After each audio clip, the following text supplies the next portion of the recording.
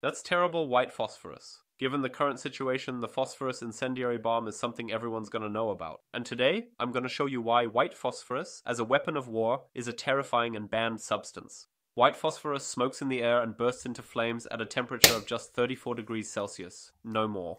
All it takes is just one little match and boom, the fire ignites. Now I can show you exactly why the use of white phosphorus is considered a war crime. If I place a bowl over the white phosphorus, it stops burning. The fire has been suffocated. But as soon as I lift the bowl again, the white phosphorus immediately catches fire. This means white phosphorus simply can't be permanently extinguished. It would just keep catching fire over and over. I can repeat this process over and over. Bowl on, fire out, bowl off, fire back on. It just keeps reigniting.